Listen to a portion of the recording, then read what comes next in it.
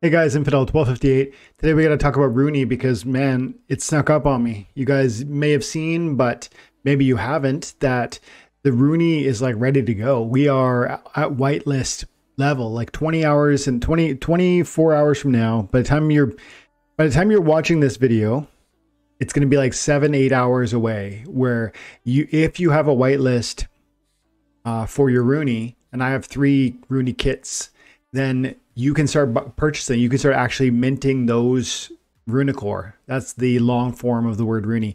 And I want to spend a few minutes today talking about this because there's a few details you might not know. And if you're interested in Runi, or whether you have a Runi kit, or whether you want to have a Runi, stick around for this one because there's going to be a few different things that I've learned now that I want to share with you. First thing is, we're a day away from the minting process beginning. Now, this is not for the general sale, or what you would call like the public sale. This is for those of you who currently own a Runi kit. These are, you already whitelisted your account. You linked an ETH, you connected an ETH wallet to your Splinterlands account, and you paid a certain amount of vouchers to secure a whitelist spot, or a Runi kit as they call it.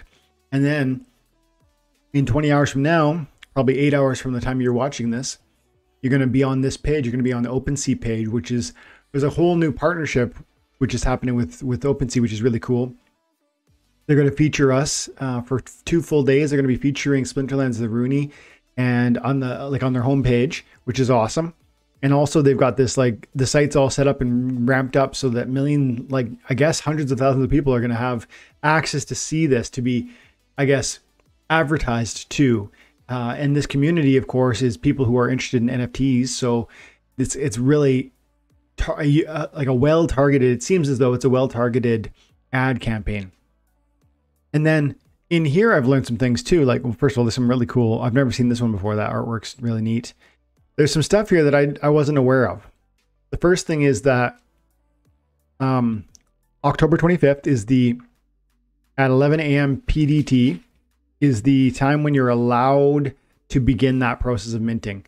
And the cost is 0.19 ETH for the Runi component kit owners. That's those of you who paid vouchers earlier to secure a spot. Or it's 0.38 ETH for promotional recipients and contest winners. So what this means is some people actually got an opportunity to get one of these whitelisted Runis through, they participated in a promotion, they won a contest, and those recipients have to pay 0.38 ETH. And here's the thing, that window, look at November 3rd is when the actual public sale opens.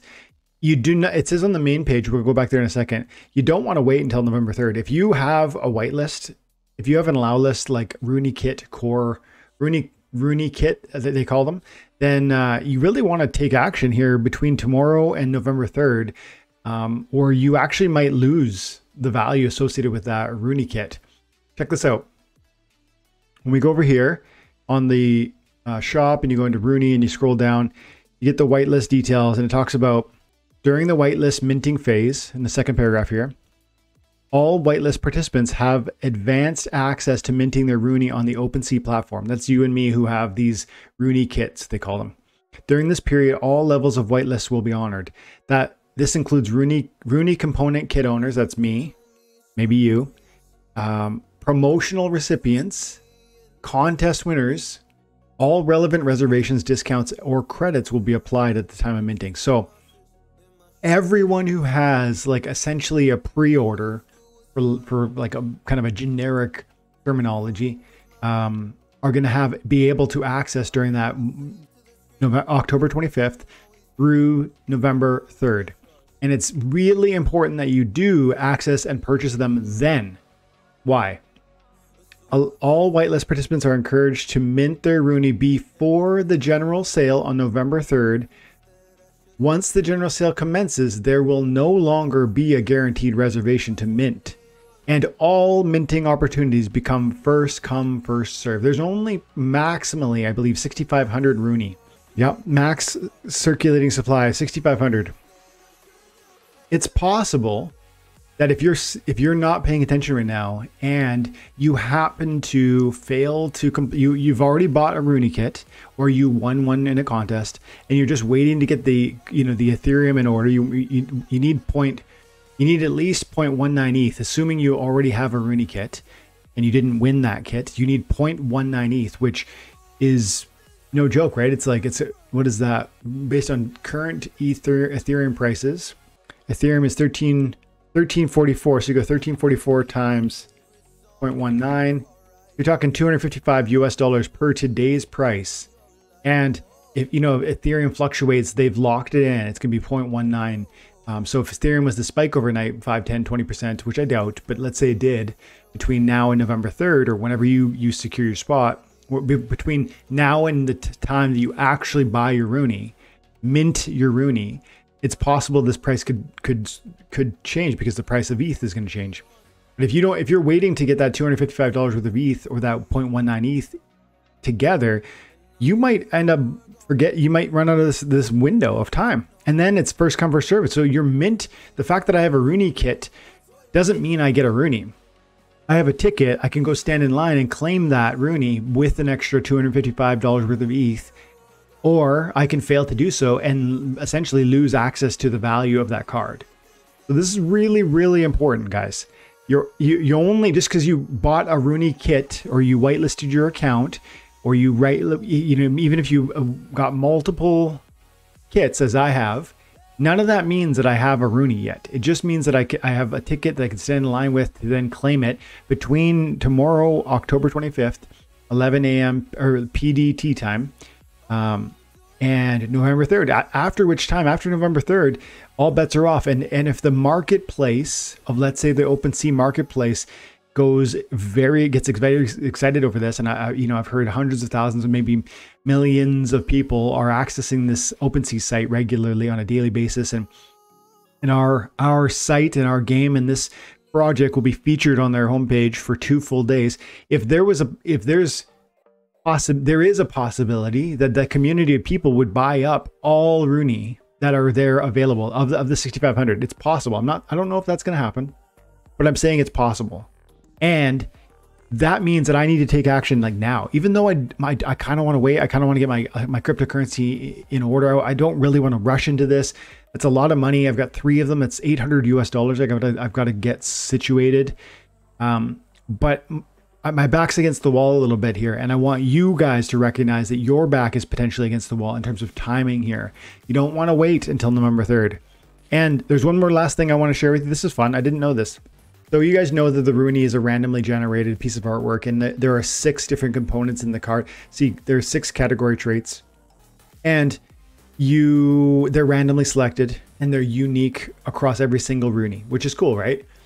I forget what they all are, but the crown is one of them, the weapon is one of them, the head, the body, the armor. I forget what they all are, but the features that make your Runi unique are comprised of 6 different categories, and those pieces of your picture are completely randomized and unique. Now, something that I've seen here on the website, they talk about on the website. This is the OpenSea website, and they explain the project, and under the roadmap that I found that there was some interesting stuff here. Check this out. Like I said, 2,000 Runi allow list spots were sold on Splinterlands website, meaning 2,000 people were allowed to do what I do. Like, I'm going to have a window of time where I can mint my Runi before the general sale, before the public sale. That sold out in 2 minutes. So that speaks to probably the eagerness of our community and maybe to the broader community. So keep that in mind. Then on October 25th, that's when the allow list sale commences. They talk about Runi staking and how you can utilize them in game. This is cool. Check this out. Coming soon. This will be the last thing we talk about. Coming soon. Runi component swapping. Each Runi consists of 6 different components. If the Runi owner has more than one Runi NFT, they will be able to swap components between their Runi, which will change the look of the NFT, and subsequently the Runi card is received in Splinterlands when staking the Runi NFT. So, as a person who holds 3, it's possible I might like certain features on one and better than the others. and you can, they are planning to implement utility whereby you can change, essentially mix and match the clothes, I guess. I think that's cool. I actually said that one of the things I want them to do is allow us to re-roll the stats, like the appearance, essentially, not the stats, but the randomness of its appearance. Let me spend vouchers and SPS to re-roll that. Like it's a random generated piece of artwork. Let me commit some sort of value and have a chance to shuffle that. And maybe I would like that better, or maybe I would hate it worse, and then I might re-roll again and again and again. It could become a burn mechanic for the game, and for yeah, it could become a burn mechanic for those in-game assets within Splinterlands. So that's exciting, and I love that they're at least creating the opportunity for you to swap between your multiple Runi, and that might cause intrigue on the sale market for Runi, because there will be people who are collectors who love a certain appearance of a certain Runi and want it for the purpose of its appearance, even more than just the utility. Like, think within Splinterlands by itself. Forget about, yes, there's a broader NFT community, and they are almost certainly buying things like this just because it looks a certain way. But our community has a little bit of that too. And if you have a really particularly cool, for instance, if you have a clock Runi, that would be something that would appeal to me as, you know, a guild owner of time and attention. That's my expression. I use it all the time on the web or on the YouTube channel.